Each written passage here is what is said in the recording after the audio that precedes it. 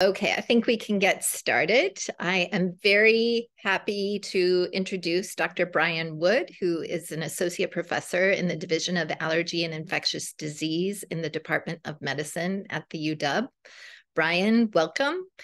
My predecessor, Susan Buskin, started a tradition of asking presenters for a fun fact to share at the beginning of their talks. And so Brian's fun fact is that he's just returned for a year and a half semi-sabbatical. I guess that's not a full sabbatical in Lusaka. And I think we're going to hear a little bit more about that during the talk today.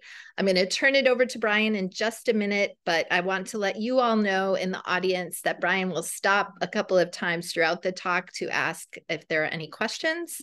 Otherwise, you can probably put some things in the chat and I'll try and keep an eye on the chat and maybe we can address those when we get to those breaks. And with that, Brian, please take it away. Roxanne, thanks. Thanks for everyone who organizes this conference for inviting me. It's an honor.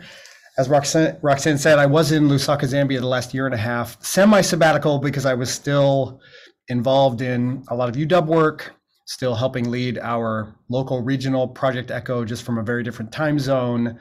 And then as I'll talk about, got involved in a lot of Project Echo work there. So it will relate to this talk. I was asked to talk about Project Echo with a focus on the HIV experience. I will talk a lot about our regional HIV Project Echo experience, and I'm going to go a little bit beyond that as well. And I altered the title of this a bit. I really think of Project Echo as promoting equity in the sense of promoting equitable access to high quality care wherever a provider is practicing, wherever a patient presents. So I'm going to come back to that theme throughout the talk. And it's nice to see some familiar names and folks who have been involved in some of the research on Project Echo. I'll get back to the research in a bit. To frame this, I want to tell you about a real case. This is someone from our regional program. This was years ago, but really happened. And I set this as framework to start thinking about our current healthcare system and gaps and ways to improve and ways this program could be useful. So a provider who's just out of residency is practicing in a rural location in the Pacific Northwest. A patient presents who is pregnant, has HIV, has been struggling with taking their pills, has a detectable viral load, also on routine testing has latent TB and syphilis. The patient is also struggling with depression, they're unhoused, unemployed, have a history of substance use, and speak English as a second language. Now, what I want you to think through here is, how does that patient access high quality care for all of these issues? How does that provider, new to practice with incredible time pressures in a primary care practice in a rural setting with very limited access to specialists, especially mental health and addiction medicine specialists, how do they provide high quality care for all of these issues? And then how can we, as an academic medical center, help support high quality care for situations like this? So I plant this because I think it serves as an example of what we're trying to do with Project Echo. What I'm going to tell you about today is a little bit about the model, how it started and how it's grown. I'll talk a little bit about our experience and then the growth around the world. And then I'll circle back at the end to talk about the data and the research. The two questions I would love for you to ruminate on during this: how could this model help you meet your needs and goals, whatever your work is? And then, as I will talk about, the evaluation piece for Project Echo, especially at the patient level, has been very challenging. How would you, if tasked with evaluating Project Echo, how would you go about that? And we'll come back to a project at the end that we worked on that Susan, Richard, others on this call were instrumental with making happen, and we'll talk a little bit about how we did that and then where the field goes from there. So with that, what is Project Echo? It stands for Extension for Community Health Outcomes. The mission at Project Echo, the goal is to touch or improve the lives of 1 billion people by 2025. That's not a typo. The goal is 1 billion. And we have some current efforts to measure how we are doing with progress towards that goal. Project Echo started in 2003 at the University of New Mexico.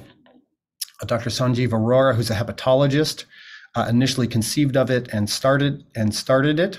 The challenge at that time in New Mexico was thousands of people diagnosed with hepatitis C and only 2 specialists at the academic medical center trained to treat hep C. And this was before the DAA era. This was the era of interferon and ribavirin and more complex treatment. The wait list to get into the specialist was months.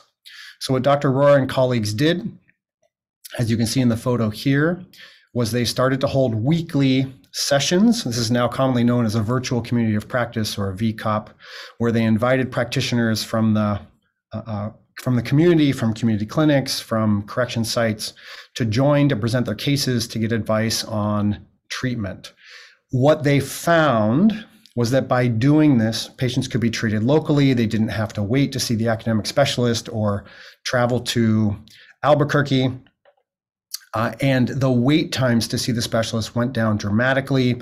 They published in the New England Journal in 2011 that the outcomes, the SVR hepatitis C cure outcomes, were similar regardless of whether patients were treated in the community with the support of Project ECHO or at the academic medical center. This was their outcome data published in the New England Journal, again, before the DAA era.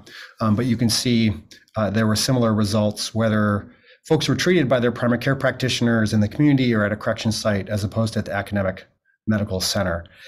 The cost effectiveness, the program was found to be cost effective. This data wasn't published, but later data on cost effectiveness found the same thing and was published. So this was 2011, this was New England Journal. This was the first time people went, whoa, Project ECHO can work. This is a chronic complex condition that is not easy to treat, and practitioners in the community can do it with the support of specialists without waiting to travel and to see the specialist for a consultation. The model really hinges on a couple of things that we find key. And honestly, it's not the technology. It's, especially these days, it's not the gathering everyone across a broad region using tech. In the early days, that was huge and impressive. And we gave whole talks on how to get multiple docs and clinics on video together. Back in 2012, when I was first involved in Project ECHO, that was huge. Now, of course, post-pandemic, everyone's on Zoom, it's easy. So the technology has never been at the center of ECHO, though. What's at the center of ECHO has always been relationship building and trust and connections and grassroots community building, connecting the academic specialists to the community of providers, and a commitment that those specialists and providers are going to be on together every week for mutual support, ongoing, continuing learning, sharing of resources, and helping to provide the highest quality of care to patients wherever they present. So what makes ECHO unique, again, especially nowadays, is not the technology, it's this commitment to a longitudinal virtual community of practice. So when providers join, we tell them that we expect them to participate regularly. It's not a one-off consult service. It's not a come once or twice a year when you have a patient to present. It's come every week, listen, learn, support your colleagues, participate in the discussion, learn from the cases that other colleagues are presenting, help share your experience, and help problem solve as a community. So it's about regular participation and relationship building, peer-to-peer support, collaborative problem solving, resource sharing, as I'll talk a bit more about, just-in-time training and learning, working together on QI projects, and really creating a non-hierarchical learning environment and clinical support environment for everyone. We talk on ECHO about disciplinary humility. We've all heard about cultural sensitivity or cultural humility. We talk about disciplinary humility on Project ECHO, and we have folks who join who are brand new to HIV care or who don't have nearly as much training as the more experienced ID docs involved, and everyone is welcome. Everyone's opinions and experience are valued, and everyone over time, after years of participating, becomes an expert, and we ask them to share their experience. We have actually spent time studying adult learning theory and really try to hone the model to meet adult learning theory. We engage learners in the curriculum development process. We encourage active participation and interactive discussions, try to connect learning to past experience, create a supportive learning environment. really center all of the learning on cases that come from the practitioner's clinic, not from our clinic here at the academic center, but from their clinic. And we try to keep any didactic type talk involved in the program short. We talk about low dose, high frequency. We know that people just space out after a long lecture. So we focus on these facets of proven adult learning theory to try to make the program as successful as possible. So it's not a one-time consultation service. It's not a webinar. Again, these are the things that I think make it unique. It obviously also is not telemedicine. We are not, as the specialists, seeing the patients directly. That absolutely has its role. I think we learned, especially during the pandemic, the importance of being able to connect to patients virtually, whether it's by video or phone. That's not what ECHO is doing. ECHO involves the practitioners, the providers, the multidisciplinary team serving patients at the clinic, all connecting to each other to help support each other and share resources. Some programs have a lived experience or patient representative, but we are not seeing the patients we talk about directly. We hope that it complements these other modalities like telemedicine, and similarly helps to improve the quality of care. We also see it as a bridge across many different disciplines, and we connect individuals from many different fields to talk about all kinds of different chronic complex conditions, as I will discuss. There are programs now for all of these topics, which you see here listed, and many more. Now, how did Project ECHO come to the Pacific Northwest? So in 2009, University of Washington was actually the first replication site outside of University of New Mexico, or outside of New Mexico. Through a Robert Wood Johnson grant, John Scott and colleagues launched a hepatitis C program here. Again, it was one of the first replications outside of UNM, and that was followed by programs for HIV, addiction, psychiatry, and chronic pain.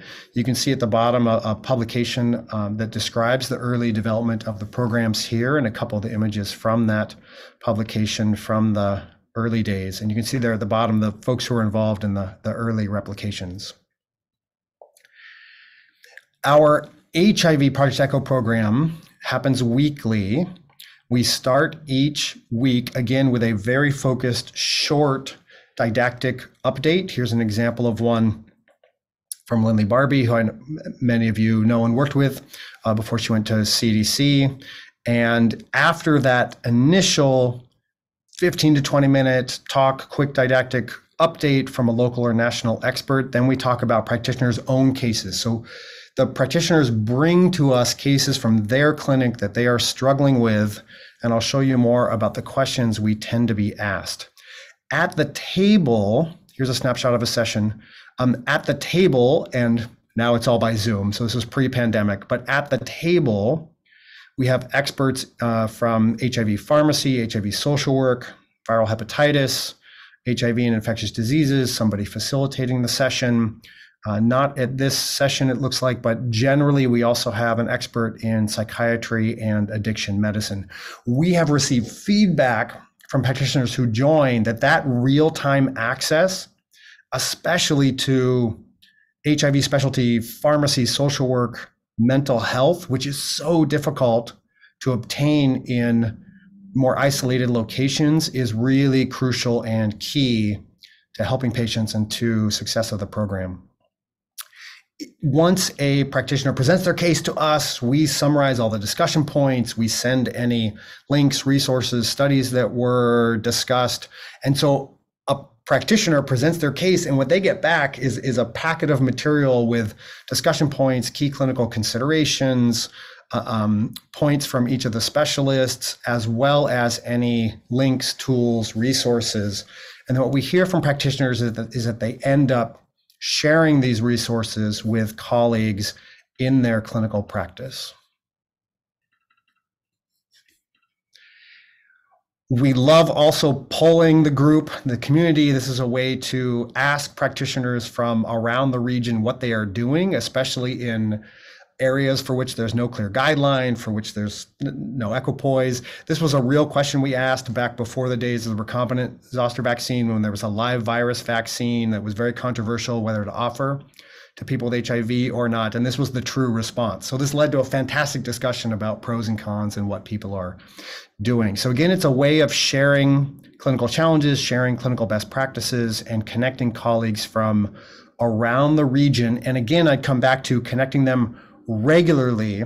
And what we found is that they develop relationships, they learn who's who, they learn who's doing what, and then they start reaching out to each other even between the sessions. So it's about building community over a very broad region. There's been an evolution in the programs at UW over time. Again, the hepatitis C program was the first. It is still ongoing. It's now evolved to cover both Hep B and Hep C, and is a viral hepatitis program. Happens every Tuesday. Our HIV program happens every Thursday. There's a TB program that happens once per week, a really successful antimicrobial stewardship program that continues to grow. Just recently, I saw there's a new program under the initiative Won't Go Back that's helping primary care providers in the region maintain medication abortion access. There are newer programs in the last couple of years that have been very successful for cardiometabolic conditions. There are successful ongoing programs for geriatrics and dementia. There's a really phenomenal program for autism and intellectual and developmental disabilities. There's a program on CBT for psychosis that I couldn't tell if it's still running or not since Eric Strachan left, but was very active and successful, and it may or may not still be going. There are new programs coming. The programs in development are for gender affirming care, adolescent obesity, reproductive health, and there are others in the works. There have also been some time-limited programs at UW. For example, when Suboxone first became a way to treat opioid use disorder, there was a program where practitioners could join a certain number of times, get certified, become confident prescribing Suboxone, and then move on. There are other programs like viral hepatitis, HIV, TB that have been ongoing for years. And as the fields evolve, the curriculum evolves, some participants in our HIV program have now been involved since the beginning for over 10 years, and then we keep enrolling new participants as well. There are now Project ECHO hubs and programs in 81 countries in the world. The expansion has been really dramatic. This is a nice tool maintained by University of New Mexico, where you can search for hubs and programs by country, by state, or by discipline. And I show this just as an example of how things have evolved. I also want to give an example of national programs. So some programs are limited to one state, some a region, and then there have been some examples of national programs, including here across the United States. This was one program that I was lucky to be involved with. This was a time-limited 18-month program sponsored by HRSA. It was called End Disparities, and it connected Ryan White clinics from around the country, from every region of the country. And providers and QI teams from Ryan White clinics were involved in a regional group. So they had a monthly meeting with their regional group, and then what we called affinity groups, or these were our ECHO groups. And clinics got involved and focused on improving viral load suppression for one of these groups that is known to suffer from the biggest gaps or disparities in viral load outcomes. So either MSM of color, youth, transgender individuals, or Black, African American, and Latino women. So each clinic was involved in some in-person QI training, a monthly meeting with other clinics in their region, and then every 2-week Project ECHO session focused on one of these groups. And then they tracked their data and tracked their gaps and their disparities in viral load rates between individuals of that particular group and their overall patient population. Overall, 90 providers participated. We received a viral load data every 2 months for 18 months with an average of 110,000 viral load data points per 2-month cycle. and then found over time that the gap in viral load suppression between those specific populations and individuals with HIV, not of those populations, did decrease. Now, certainly there could have been other interventions at that time. We cannot say that our intervention was the only one that led to improvements in viral suppression and decrease in that gap. But I do think as a model for a national program, it served really well to show that despite complications with time zones and distance and all sorts of things, a national program can be successful. There are other national programs in the US that have had a lot of success. There's an Indian country ECHO that covers a lot of primary care and other issues for tribal health clinics. Fenway Health out of Boston runs a gender affirming care ECHO that's really impressive and has had a lot of success. There have been a lot of adaptations for COVID and long COVID.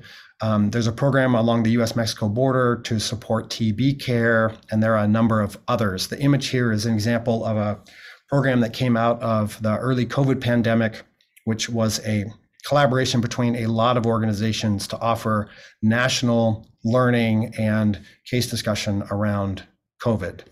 I'm going to turn next to some adaptations internationally before circling back to our regional ECHO and the data and research piece. But first, maybe I'll just pause there and see if there are any questions about the model and development and history here in this country. And any questions, thoughts, or reflections at this point? I have a quick question, Brian.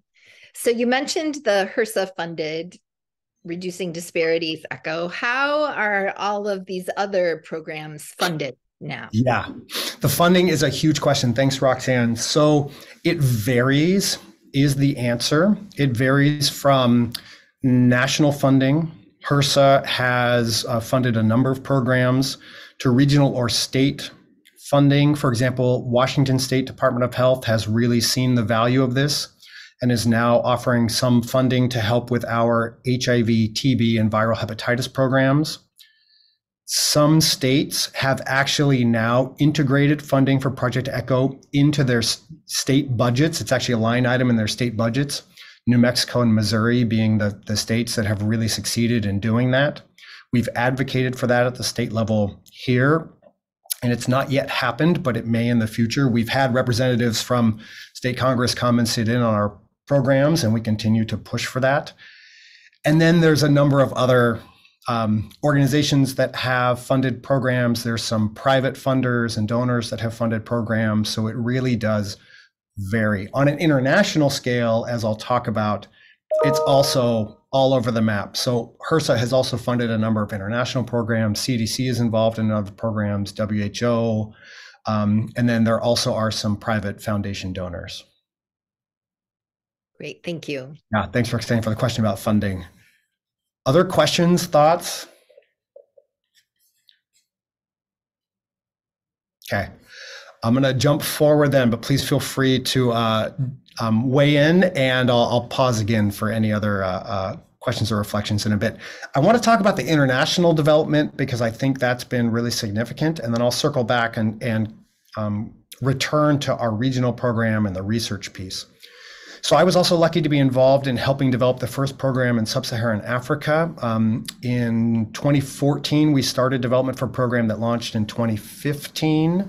Started with 10 pilot spoke sites in Namibia, and this program launched in 2015 and has gone strong. We served as consultants. We went in and said, here's what we've done in the US. How can this help you meet your goals? How can we support you to get this off the ground? And then the team there has just taken it and run with it. So started with 10 sites, now over 50, now programs in a lot of different disciplines. The team published some qualitative data on who's been involved. They've had a lot of involvement from nursing in addition to other practitioners. They've reported on knowledge gain, professional satisfaction, continuing education credits earned, and reported that as of 2019, the Project ECHO was serving more than 140,000 people living with HIV across the country. The other super interesting thing the team in Namibia has done is adapted to COVID and reported on how they were able to adapt to COVID including they had this really interesting report about how Project Echo and the connections that were made and the networks that had been created help people along the Namibia-Angola border who were struggling to get ART to continue to receive their ART despite the shutdown of the border during the pandemic. So the program launched in Namibia. It's still going. It's successful. It's been adapted. It's evolved. It's engaging more sites. And the other really interesting thing that Namibia and other countries have found is that once this network is created, when a new problem arises, COVID or other, there is this built-in real-time network to connect everyone, to talk about what's going on, to share resources, to get everything updated, and to spread the word about how to prevent or to respond to things like outbreaks. This was a nice report from colleagues in Guatemala, Namibia, Kenya, and South Sudan, all of which have very robust programs about how they were able to adapt their HIV Project Echo platforms to respond to COVID. Programs have been developed for a number of different conditions around the world as well. I mean, within ID, there's HIV, TB, and MDR-TB programs. There are programs to strengthen labs, to do QI, to increase the capacity to do viral loads and other key laboratory measures for HIV, but also there are now programs in global health security. There's programs for One Health, which I think is really fascinating, programs connecting doctors plus veterinarians plus farm workers and other people all involved in One Health, which I think just has phenomenal potential. There are programs in safe surgery, emergency response, a number of other chronic diseases. There also are programs outside of medicine. There's some really robust, successful programs in education that connect teachers to help provide mutual support to teachers and help problem solve and do QI and increase the quality of education. So really it's a model for shared problem solving and increasing quality across broad regions, both within and outside of medicine. Some examples, MDR-TB programs are running in a lot of countries in sub-Saharan Africa, as well as in India. The challenge in some of the countries has been that so many people want to get involved. It's really hard to keep it interactive and engage everyone in the discussions. Some of the programs I was involved in Zambia had 200, 300, 400 people. And the challenge was not how do you recruit people to the program. It was we have so many people. How do we keep this interactive? And there's a lot of different strategies, and I can talk a little bit more about that. But there's a bit of an if you build it, they will come phenomenon where you create this network and people are really eager to be involved and to get the shared support, to get the ongoing learning, and sometimes more show up than you anticipate. Again, there are really robust programs for laboratory scale up in a number of countries across Africa. There are programs in most countries in sub-Saharan Africa now. This slide is actually 2 or 3 years old, but at least 200 launched partners, a number of prospective partners, several super hubs, which are hubs that train local teams to do Project Echo. I was lucky enough while in Zambia to be involved with a couple of those, and a lot of organizations currently building out to launch for the first time or expand Project Echo. There also now are these really robust programs that cover a number of countries. I had the honor of going to Africa CDC in 2017 and sharing about Echo and helping them plan to launch several regional centers. So that Africa CDC now has 4 regional centers that connect countries across regions of sub-Saharan Africa to do surveillance for outbreaks and help respond to outbreaks. The Infection Control Africa Network also has a great multinational program, as does the African Society of Laboratory Medicine. And in this program that I was honored to help with a bit while I was in Zambia is called Southern Africa, the Southern Africa Regional Echo Program, or SARI they call it. This was really developed as a response to COVID. So this program has engaged teams and participants from across Southern Africa, initially for the first a year and a half or 2 years of the program just to tackle issues related to COVID, but now integrating education and discussion on best practices to responding to other outbreaks.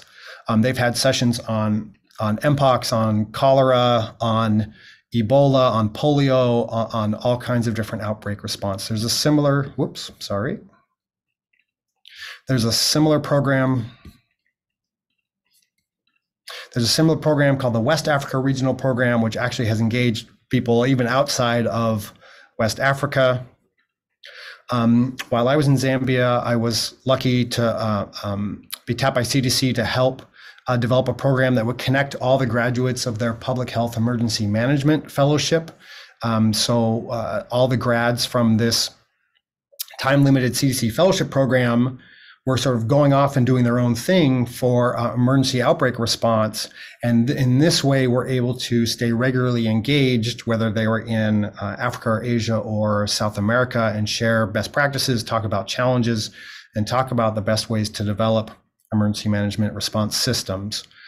Other examples internationally, again, there's lots. There are programs being developed for actually having launched for long COVID, for emergency medicine and emergency response personnel training, for Ebola response training. Here's an example of Ebola response training in Uganda that involves some in-person training, some online modules, plus some Project Echo learning. Again, there are more examples. There's programs planned for malaria and a number of other things. In Zambia, for example, I'll focus on this example before returning to talking about our regional program and the research piece.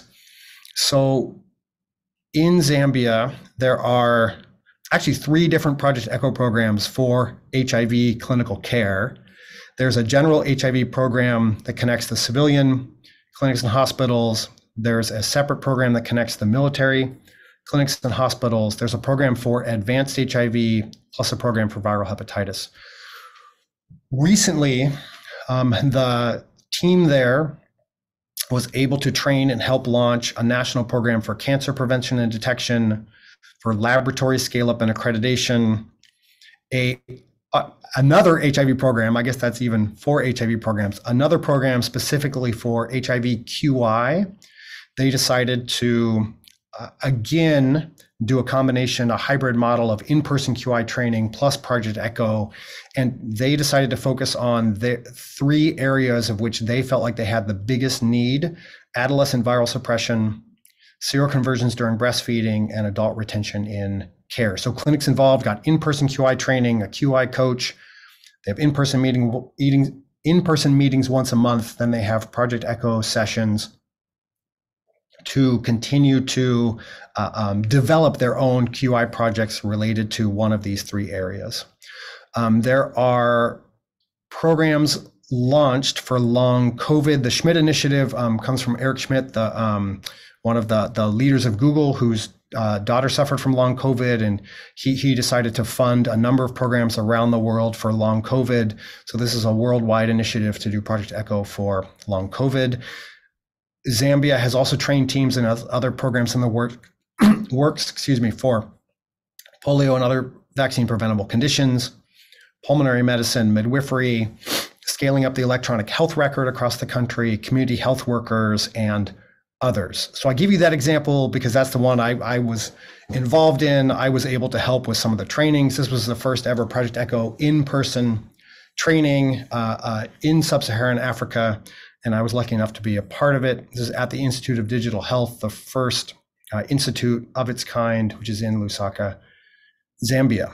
But then I'm going to return to our regional experience and some of the data and research. But let me stop there again. Questions, thoughts on the international growth?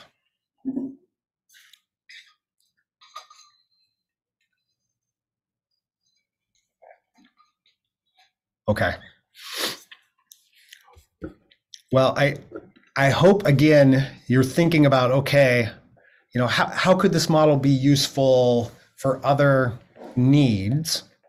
But I wanted to give you that context for how the programs, how the model has grown, how it's expanded around the world, how it's being used for a lot of things. But now I want to return to our regional program and come back to data. And I'll be fully transparent that one way in which ECHO has been criticized is the lack of data, especially the lack of patient-level outcomes data. So returning to the question I posed to you at the beginning, if you were involved in one of these programs or you were asked to evaluate one of these programs, how would you do that? So I'm going to show you some of our qualitative data from our regional Project ECHO program here, talk about a viral load analysis we did, which got a bit of attention because it was the first ever patient-level outcome study of an HIV Project ECHO program. I think it remains, well, I won't say it's the only one, but it's the only one like it. And I'll talk a little bit more about that. Some folks on this call, Susan, Richard, were again really integral to getting that study completed. And then I'd love to hear from you, your thoughts and reflections on studies and data and how to assess the success of a program like this. So our regional program covers 10 states. It covers the same region as our AETC, our AIDS Education and Training Center. Back in 2016, we published a descriptive analysis with some qualitative data. So we started with qualitative research and publications, partly because that was the easiest to do. And I do think as a provider-centered intervention, getting the input from the providers involved is really key. And it helped us with our own QI and our improvement of our own regional program. So starting with a survey of providers involved in our regional HIV Project ECHO program, you can see based on 45 providers who responded to the survey, you can see the breakdown here. It is not all physicians. We have had really engaged pharmacists, advanced practitioners, nurses, social workers, public health personnel, and others. You can see here the median experience in, you can see here the median years treating HIV was 5. The median HIV seropositive patient panel size was relatively small at 19. 38% reported practicing in a rural location. And then when we asked providers to self-assess their improvements in confidence and knowledge taking care of people with HIV, there were improvements in a lot of factors, a lot of measures of caring for people with HIV. Now, this is self-assessment. There's certainly limitations to it.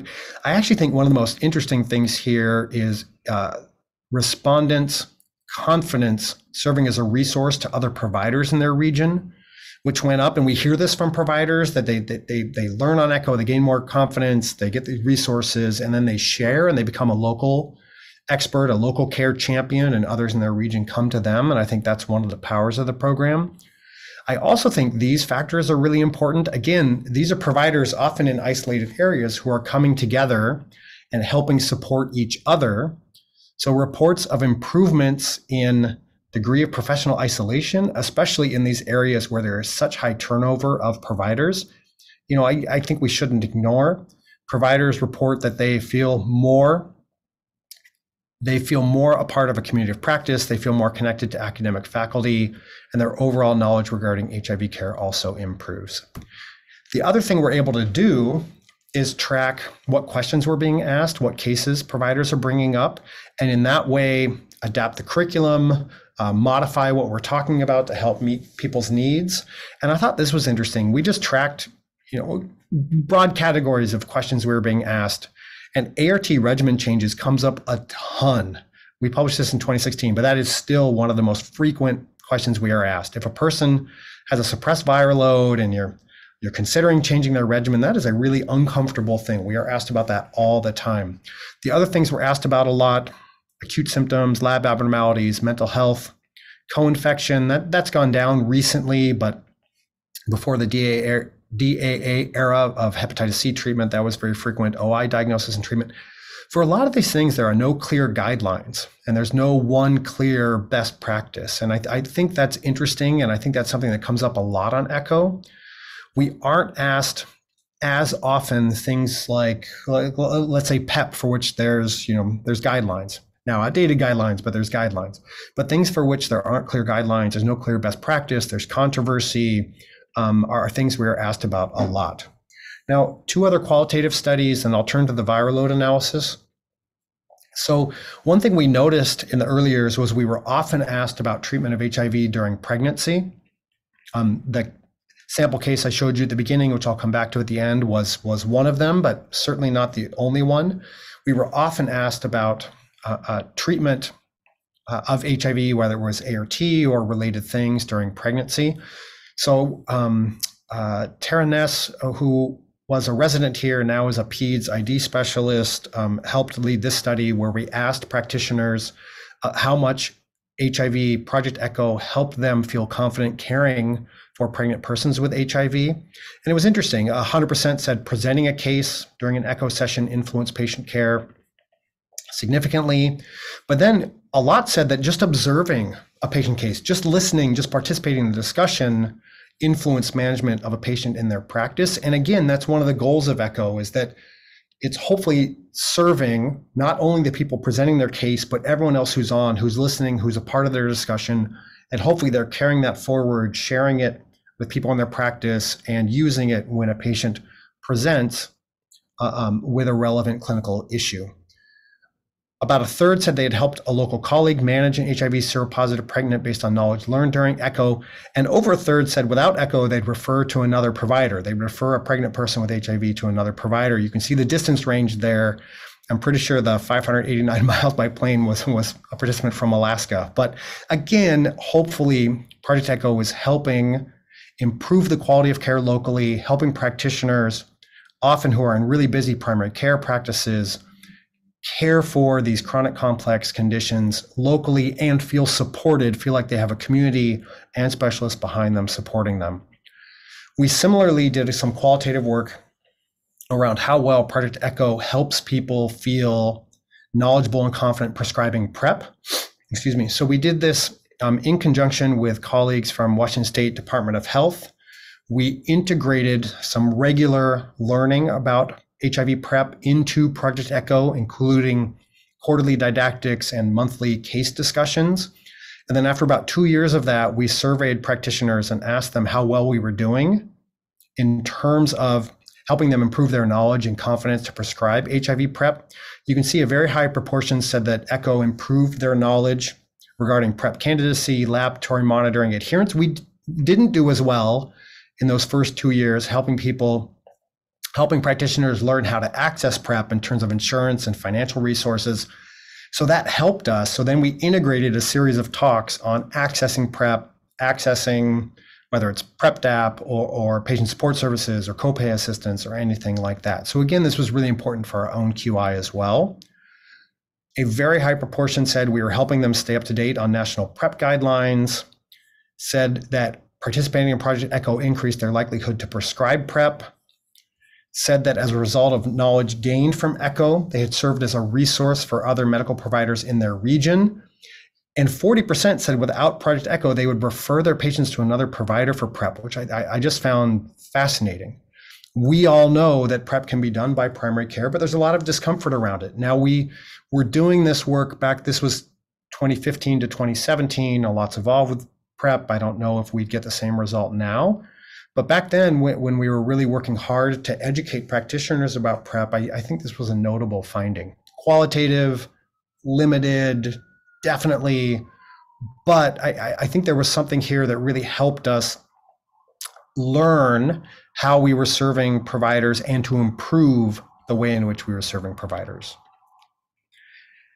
Now, how do we evaluate patient-level outcomes with Project ECHO? On the right, I think this was fascinating. You can see here from Health Affairs, a blog titled Project ECHO Enthusiasm Overtakes Evidence. This created a big stir in our Project ECHO world, and I don't think it was totally wrong. There are a lot of publications on Project ECHO. A lot of them are descriptive, a lot of them are qualitative. We really feel like we're helping practitioners feel more confident, take better care of people. We get positive feedback. But how do we prove that? How do we actually show that patient-level outcomes are improving? There are a lot of challenges to this. Again, we are not seeing patients. We don't have access to the EHR for the cases we're hearing about. We don't we often don't hear about the outcome. We don't have direct access to the patient level of data. And on HIV Project Echo, we are asked a variety of clinical questions. We might be asked about ART for someone who has a detectable viral load, or we might be asked about mental health. We might be asked about substance use. We might be asked about something totally non-related. So again, what are the feasible ways to assess patient level outcomes and evaluate how we are having an impact on the patient level?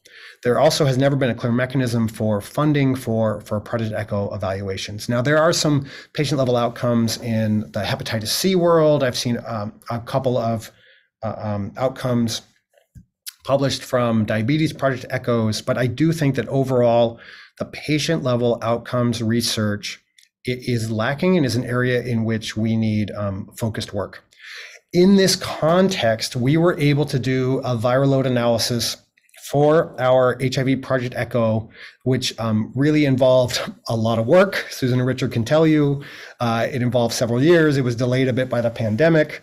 It was a really nice collaboration between our AETC team, Seattle Public Health, King County, Washington State DOH, Oregon Health Authority, Jim Hughes from EPI, and again, took a lot of work, but I think served as the first HIV Project Echo viral load outcomes analysis of its kind. And I'd like to show you a little bit and then get your thoughts and reflections, and then I'll wrap up and take questions and comments. So what we were trying to do, we were trying to compare viral load suppression, defined as less than 200 copies, among patients whose providers participate in Project Echo, which we called a direct effect, compared to patients whose providers do not participate. That was our primary outcome, our primary aim. As secondary aims, we also tried to look at this indirect effect, we called it, of what if a practitioner is not involved in Project Echo themselves, but they work in the same clinic or clinic system as someone who is. And then we also had a couple of other outcomes looking at how viral load suppression rates changed by level of participation in the program. And I'll show you more. So we were able to use all viral load results from 2 states in the region, Washington and Oregon. So only 2 states out of those practitioners who are involved in our program. However, the majority of our sites, about half of our sites, are located in those 2 states. We did make efforts to include other states, and for various reasons, viral load databases being incomplete and others, we did not end up including data from other states. But from Washington and Oregon, we had really robust data from the National Surveillance Database with viral loads going back to 2011, so starting a year before the program launched all the way up to 2018. We ended up, as I'll show you, with 65,000 plus viral loads that we ended up assigning to a specific provider and to a specific clinic system based on ordering provider. I mean, this took a lot of cleaning data to remove duplicate provider names, to assign every viral load as accurately as possible to provider and to clinic system. We attempted to assign by specific clinic, but the data just wasn't specific enough and detailed enough to assign by clinic. So in the end, every viral load was assigned to provider and clinic system based on county. So for example, community health centers of Snohomish County, there are 3 or 4 sites, would all be considered together under the same clinic system. So then every viral load is assigned to provider and clinic system, and then providers assigned to one of 3 groups, either participating in Project Echo, not participating in Project Echo, or not participating but working in a clinic system with a provider who does participate. So our primary comparisons were, number 1, viral loads of patients, of providers participating in Project Echo compared to not participating at all, and then a separate analysis based on participating, not participating, or not participating but working in the same clinic system as a provider who does. Again, trying to get at that idea that if one provider participates, they're going to share resources and share knowledge amongst their local colleagues. Now, you can see here a bit more about the methods. We did exclude Seattle and Portland metro areas. The focus of Project Echo is outside of the metro areas. There's a lot of movement between clinics within the metro areas, and we excluded results from non-primary care settings. Really, Project Echo focuses on primary care clinics and primary care clinical care for people with HIV. We did also divide providers into whether they are relatively low volume, moderate volume, or high volume providers in terms of how many people with HIV they see and care for based on the number of viral loads they send per quarter. And then providers could move between the echo cohort and the non-echo cohort. So we did this by quarter. And if a provider started to participate in echo, defined as participating in at least 3 sessions, they could move from non-echo to echo. And if a provider dropped out of echo, they could move from echo to non-echo, though that was quite rare. There's a bit more detail here. If you want to get really into the stats, we got to invite Jim back from retirement to get really into the stats, because I mean, Jim was so crucial to making that happen.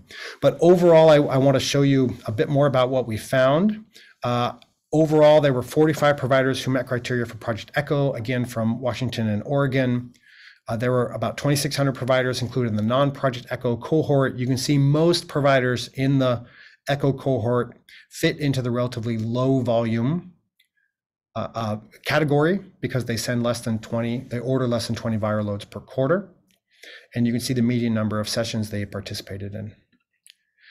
These were the overall demographics based on Project Echo and non-Project Echo. Overall, we had a total of 65,000 plus viral loads that were assigned and used.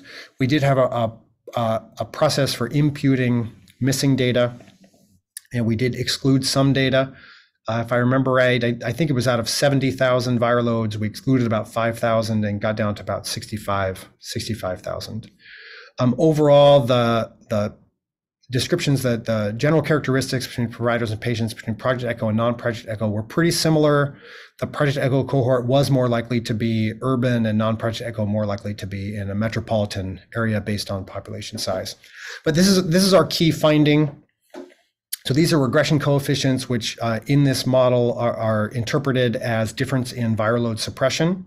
So overall, for a direct effect, comparing patients whose providers participate in Project Echo to patients whose providers do not participate, there was a 13.7% improvement based on Project Echo participation. You can see here that it was statistically significant.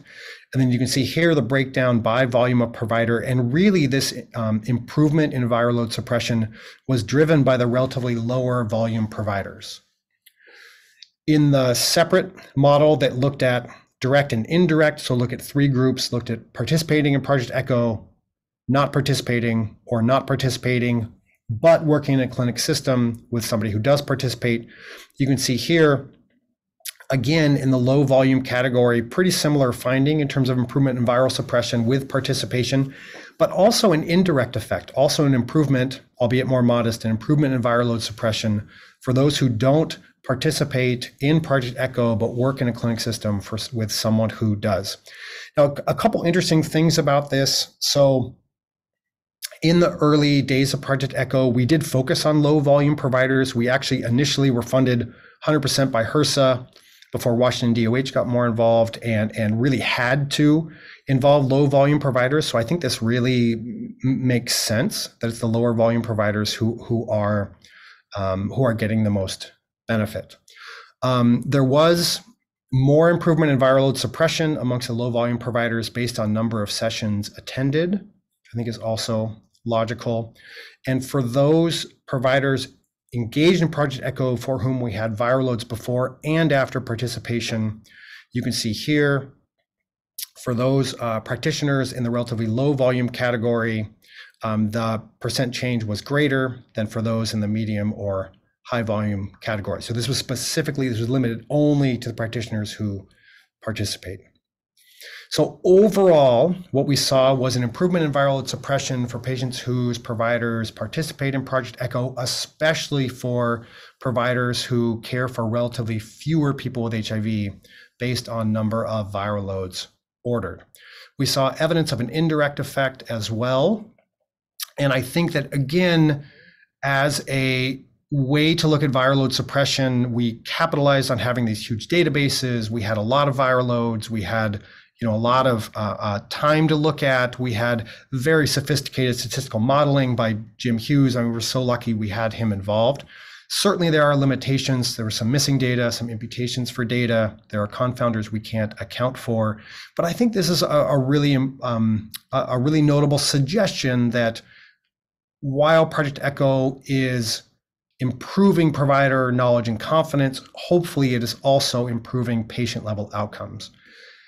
Now, coming back to this case I told you about at the beginning, so this was someone who over time was presented to Project ECHO actually 8 different times during the pregnancy.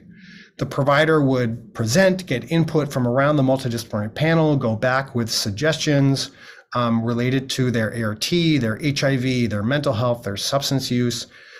Actually presented 8 times during the pregnancy. Baby was born free of HIV. Mother achieved the lowest viral load she'd ever had, and we got really positive feedback from the practitioner. So again, it is not a perfect program. There are gaps. There's a lot more research needed. There's a lot more research on patient level outcomes needed. But I show this as an example of the potential power of creating a community like this. For time, I'll just say I think the biggest challenges going forward are ongoing funding and sustainability, and then the research to patient level outcomes. I would love to see our viral load analysis replicated. I'd love to be able to do a similar study looking at other outcomes. We spend a lot of time thinking about or talking about immunizations and cancer screening and cardiovascular risk and all kinds of different outcomes, which are key for people with HIV, but viral loads, we don't have the same state databases for those sorts of outcomes. So acknowledging the huge team that works on our Project ECHO, the incredible, I had to show this. This is our team pre-COVID, because how often do you get to see folks like David Spock in a costume? Huge team working on Project ECHO, and then the amazing team that worked on the viral load analysis project. But I'll stop there. Would love to hear your thoughts, reflections, suggestions. If you want to look at Dr. Aurora's TED Talk from a number of years ago on Project ECHO, I put the link there, and I'll stop there.